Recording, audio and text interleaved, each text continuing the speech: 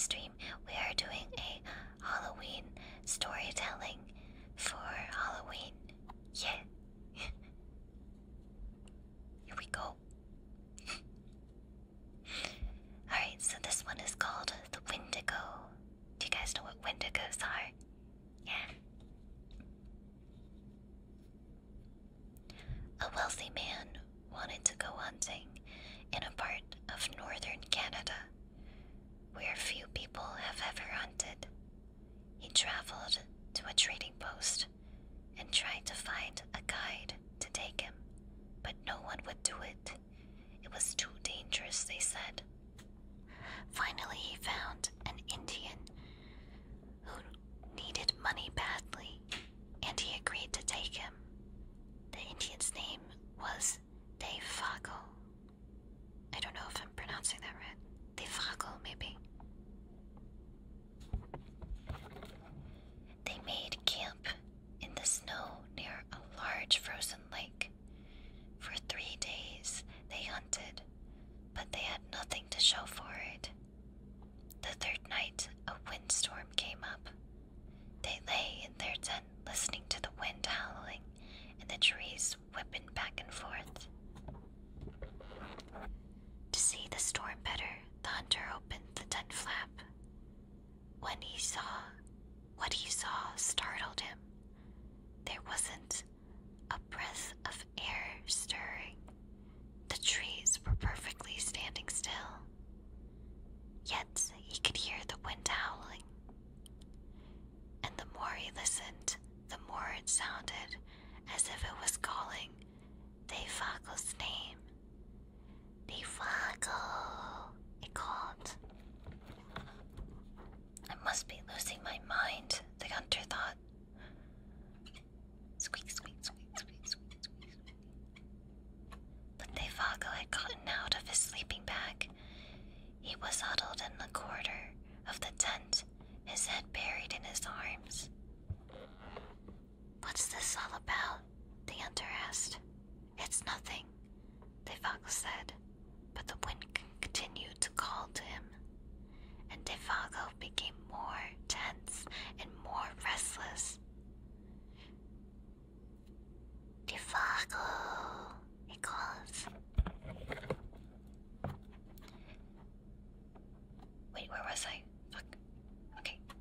Suddenly, he jumped to his feet, and he began to run from the tent. But the hunter grabbed him and wrestled him to the ground. You can't leave me out here, the hunter shouted. Then the wind called again. Devago broke loose and ran into the darkness. The hunter could hear him screaming as he went. Again and again he cried, "Oh, my fiery feet, my burning feet of fire. Ayo, feet." Then his voice faded away, and the wind died down.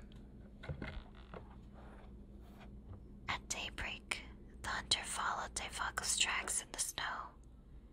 They went through the woods, down toward the lake, then out onto the ice. But soon he noticed something strange. The steps Devago had taken got longer and longer. They were no longer human beings. It was as if something had helped him hurry away. Yummy. The hunter followed the tracks out to the middle of the lake, but there they disappeared. At first, he thought that Devago had fallen through the ice, but there wasn't any hole. Then he thought that something had pulled him off the ice into the sky, but that didn't make any sense.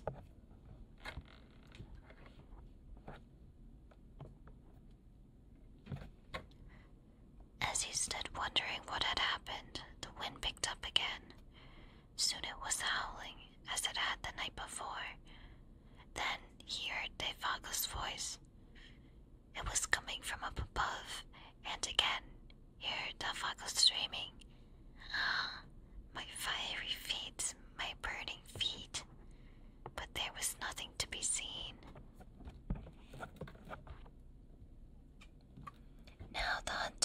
wanted to leave that place as fast as he could. He went back to the camp and packed up. Then he left some food for Defago, and he started out. Weeks later, he reached civilization.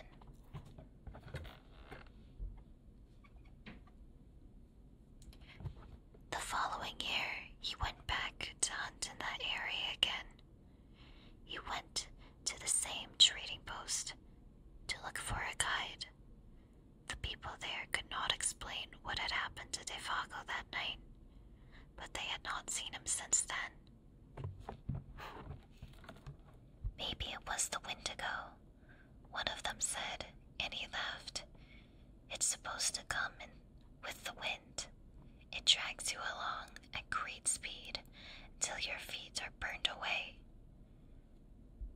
And more of you than that. Then it carries you into the sky and it drops you. It's just a crazy story, but that's what some of the Indians say.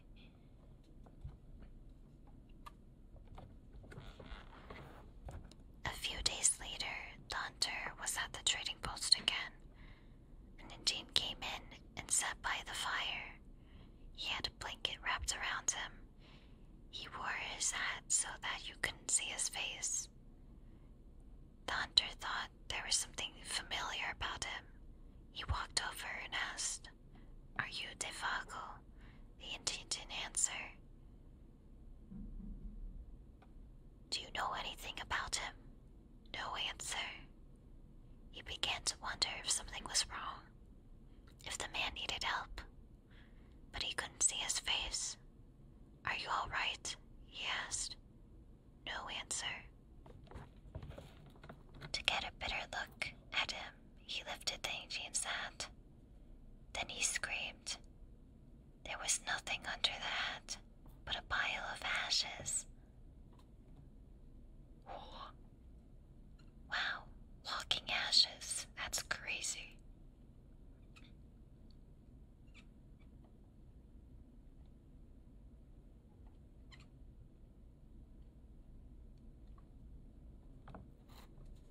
It was him. It was Defago.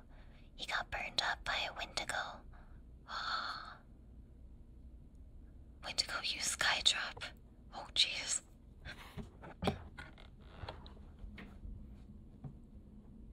Alright, next story is called May I Carry Your Basket? Sam Lewis spent the evening playing chess at his friend's house. It was about midnight when they finished their game, and he started home. Outside, it was icy, cold, and as quiet as the grave. As he came around a turn in the road, he was surprised to see a woman walking ahead of him. She was carrying a basket covered with a white cloth. When he caught up to her, he could see who it was, but she was so bundled up against the cold, it was hard to see her face. "Good evening," Sam said. "What brings you out so late?" But she didn't answer. Then he said, "May I carry your basket?" She handed it to him. From under the cloth, a small voice said, "That's very nice of you." And that was followed by wild laughter. Sam was so startled that he dropped the basket and out rolled the woman's head. He looked at the head and he stared at the woman. "It's her head," he cried, and he started to run. And the woman and her head began to chase him. Soon the head caught up to him. It bounded into the air and sunk its teeth into his left leg. Sam screamed with pain and ran faster, but the woman and her head stayed right behind. Soon the head leaped into the air again and bit into his other leg. Then they were gone.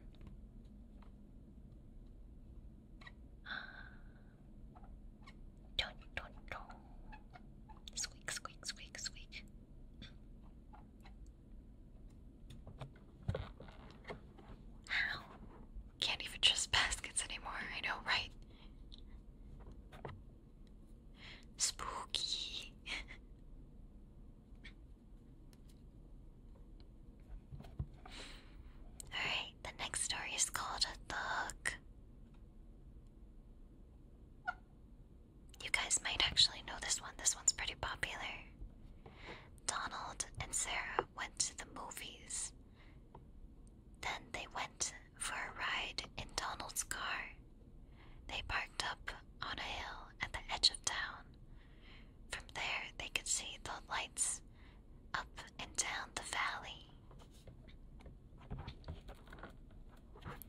Donald turned on the radio and found some music, but the announcer broke in with a news bulletin. A murderer had escaped from the state prison. He was armed with a knife and was headed south on foot. His left hand was missing. In its place, he wore a hook, like a pirate.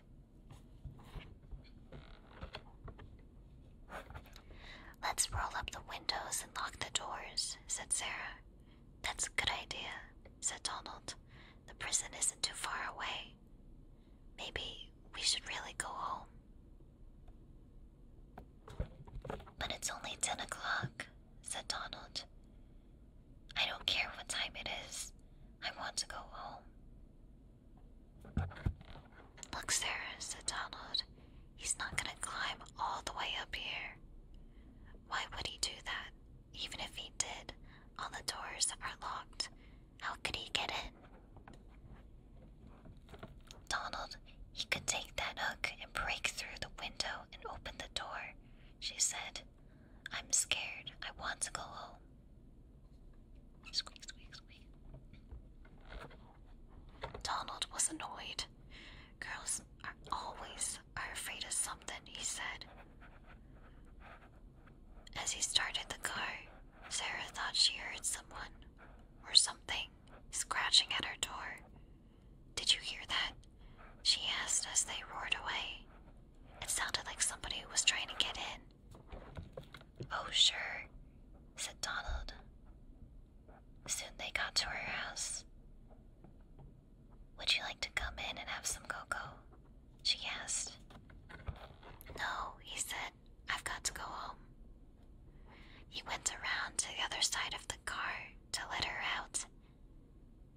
And hanging on the door was a hook. Oh my God. They almost got caught.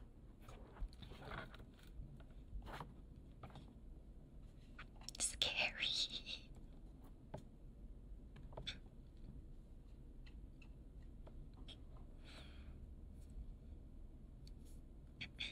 Okay. Watch out, don't let them keep his hook hand in prison. Yeah, I know, right? Alright, this is the next story. It's called The White Satin Evening Gown.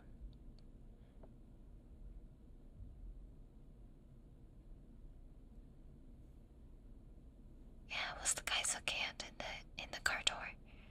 He tried to get in to the car. Okay. A young man invited a young woman to a formal dance, but she was very poor, and she could not afford to buy the evening gown she needed for such an occasion. "Maybe you could rent a dress," her mother said. So she went to a pawn shop not far from where she lived. There she found a white satin evening gown in her size. She looked lovely in it. She was able to rent it for very little. When she arrived at the dance with her friend, she was so attractive, everyone wanted to meet her. She danced again and again and was having a wonderful time. But then she began to feel dizzy and faint, and she asked her friend to take her home. "I think I have danced too much," she told him. When she got home, she laid down on her bed. The next morning, the mother had found that her daughter had died. The doctor did not understand what had caused her death, so he had the coroner perform an autopsy.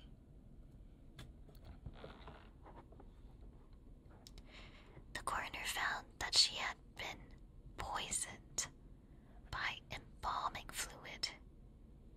It had stopped her blood from flowing. There were traces of the fluid on her dress. He decided it had entered her skin when she perspired while she was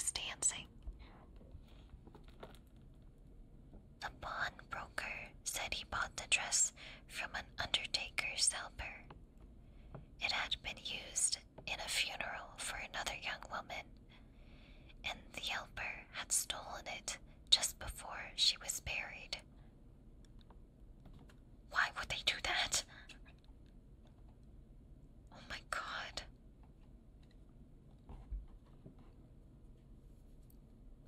Why would you do that? It means don't steal people from dead. Don't steal from people who have died. Do not grieve, rob. What else is wrong with these people? I don't know. Crazy. Alright. Let's not go there, yeah. The next story is called High Beams. The girl driving the old blue sedan was a senior at the high school. She lived on a farm about 8 miles away and used the car to drive back and forth. She had driven into town that night to see a basketball game. Now she was on her way home. As she pulled away from the school, she noticed a red pickup truck following her out of the parking lot. A few minutes later, the truck was still behind her. I guess we're going the same direction, she thought. She began to watch the truck in her mirror. When she changed her speed, the driver of the truck changed his speed. When she passed a car, so did he. When he turned his high beams, flooding the car with light. He left them on for almost a minute. He probably wants to pass me, she thought, but she was becoming uneasy. Usually she drove home over the back road. Not too many people went that way. But when she turned onto that road, so did the truck. I've got to get away from him, she thought, and she began to drive faster. He then turned on his high beams again. After a minute, he turned them off. Then he turned them on again, and then off again. She drove even faster, but the truck's driver stayed right behind her. Then he turned on his high beams again. Once more, the car was ablaze with light. What is he doing? She wondered. What does he want?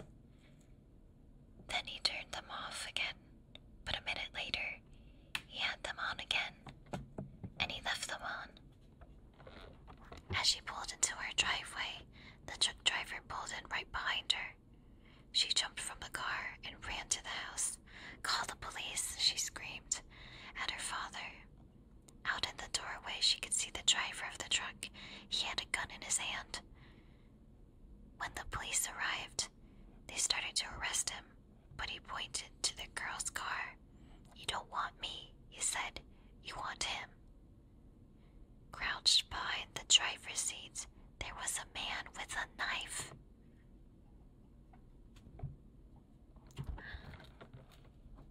As the driver of the truck explained it, the man slipped into the girl's car just before she had left the school. He saw it happen, but there was no way he could stop it. He thought about getting the police, but he was afraid to leave her, so he followed the car. Every time the man in the backseat tried to reach up to overpower her, the driver of the truck turned on his high beams. Then the man dropped down, afraid that someone might see him.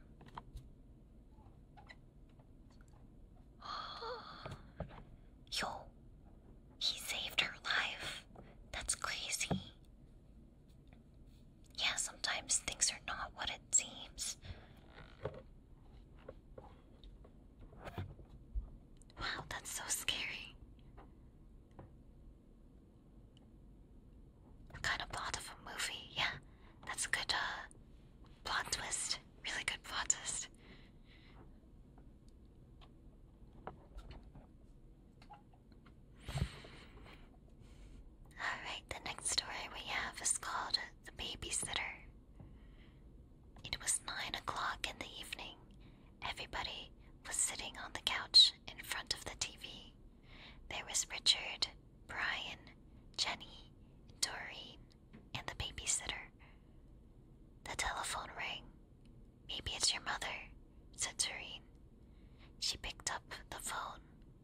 Before she could say a word, a man laughed hysterically and hung up.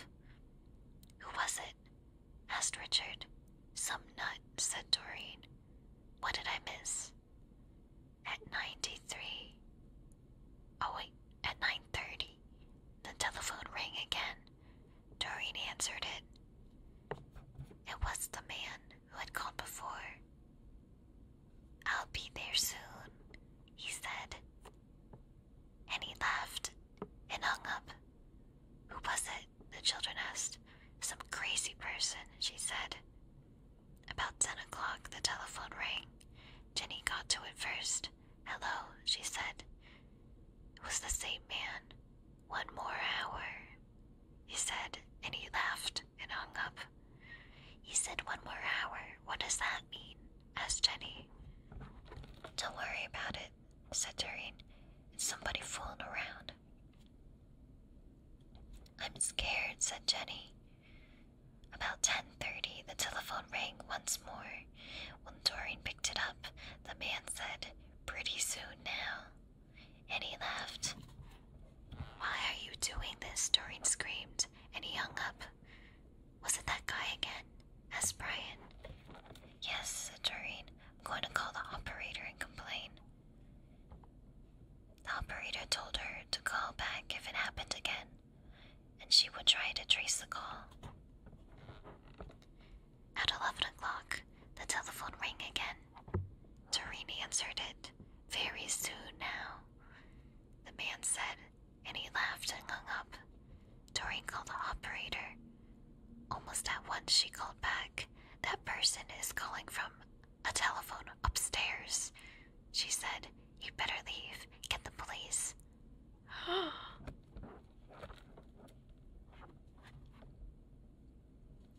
Just then, a door upstairs opened. A man they had never seen before started down the stairs toward them. As they ran from the house, he was smiling in a very strange way. A few minutes later, the police found him there and arrested him.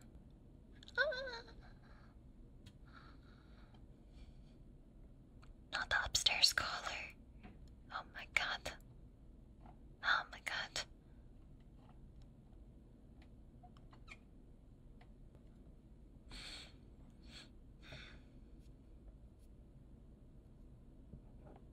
These stories must be really old because we don't have phone operators anymore. Oh gosh, how long ago was that? Phone operators. Was that the 60s, 70s? I don't think they had phone operators in the 80s. I don't think they had that anymore. Since the 70s.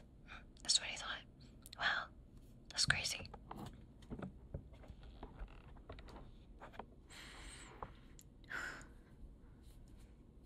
Alright, the next story is called The Viper.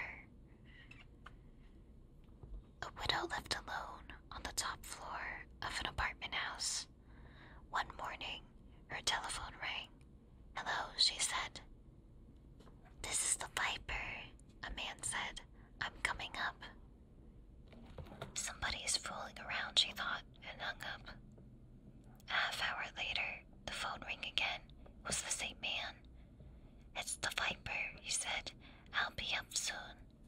Well, similar story. The widow didn't know what to think, but she was getting frightened. One more, the telephone rang. Again, it was the Viper. I'm coming up now, he said. She quickly called the police. They said they would be right over. When the doorbell rang, she sighed with relief. They are here, she thought. But when she opened the door, there stood a little old man with a bucket and a cloth. I'm the Viper, he said. I wish to wash or wipe your windows. It was a window washer with a funny accent. A Viper. Baseball. Yeah. Okay. Alright, this one's called The Attic. Attics are pretty spooky. A man named Rupert lived with his dog in a house deep in the woods. Rupert was a hunter and a trapper. The dog was a big German shepherd named Sam. Rupert had raised Sam since a pup. Ah, cute. Almost every morning, Rupert went hunting and Sam stayed and guarded the house. One morning, as Rupert was checking his traps, he got the feeling that something was wrong at home. He hurried back as fast as he could, but when he got there, he found that Sam was missing. He searched the house and the woods nearby, but Sam was nowhere to be seen. He called and called, but the dog did not answer. For days, Rupert looked for Sam, but he couldn't find a trace of him. Finally, he gave up and went back to his work. But one morning, he thought he heard something moving in the attic. He picked up his gun. Then he thought, I better be quiet about this. So he took off his boots, and in his bare feet, he began to climb the attic stairs.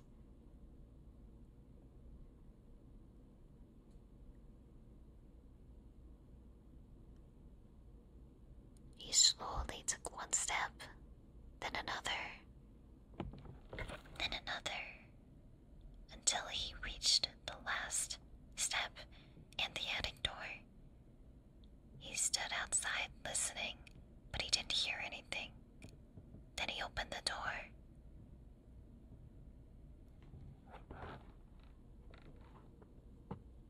And it all went black.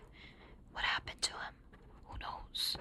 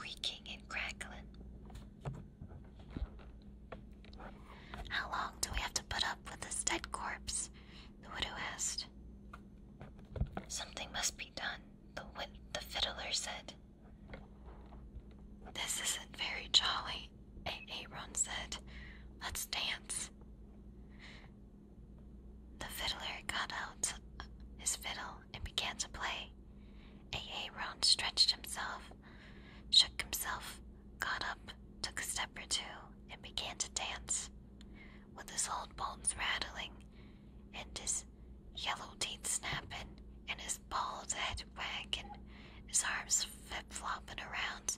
He went, and his long legs clicking, and his knee bones knocking. He skipped and pranced around the room. How that dead man danced! But pretty soon, a bone worked loose and fell to the ground. "Look at that," said the fiddler. "Play faster," said the widow. The fiddler played faster. "Chat, is this NTR?"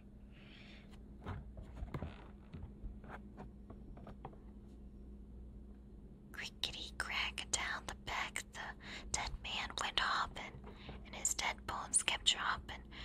And this way, that way, the pieces kept popping. "Play, man," cried the widow. The fiddler fiddled, and dead Aaron danced.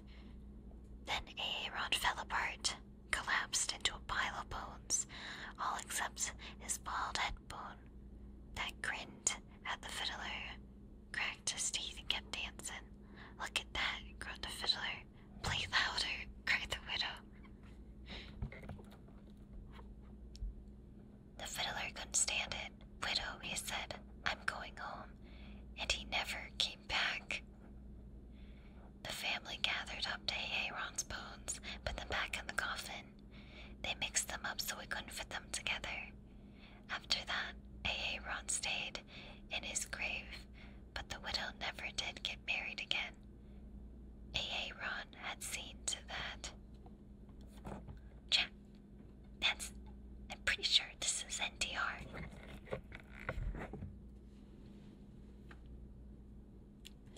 Stop, he's already dead. So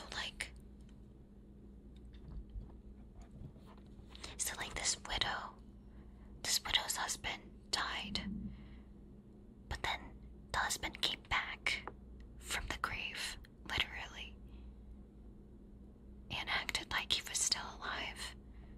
And then this fiddler guy wanted to marry the widow because her husband died. Is that NTR? No, wait, not really. I'm not sure. He died, but then said, "What if I didn't?" Exactly. Alright, next story. Wait till Martin comes.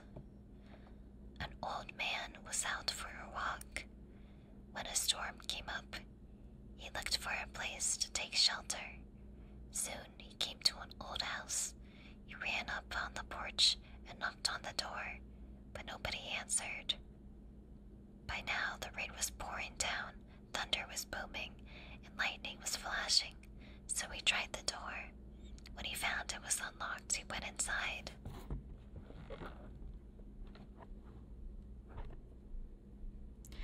Except for a pile of wooden boxes, the house was empty.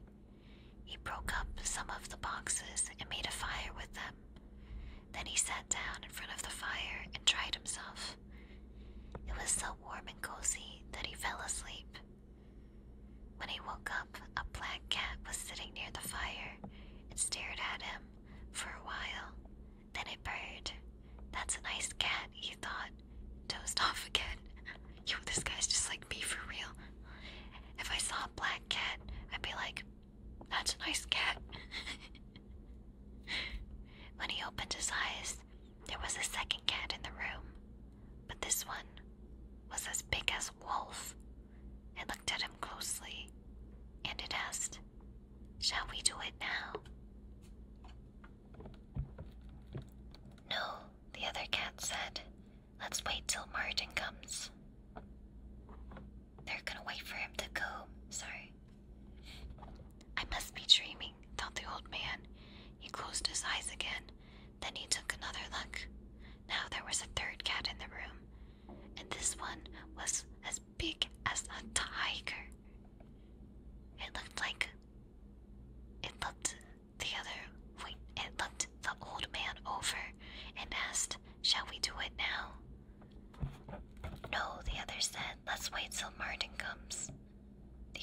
jumped up, jumped out the window, and started running. When Martin comes, you tell him I couldn't wait.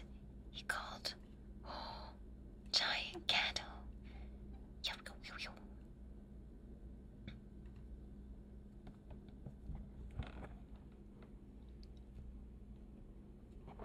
They were gonna eat him. Yum yum yum. Next story is called The Ghost with the Bloody Fingers. Yuck. A businessman arrived at a hotel late one night and asked for a room. The room clerk told him the hotel was filled up. There was only one empty room.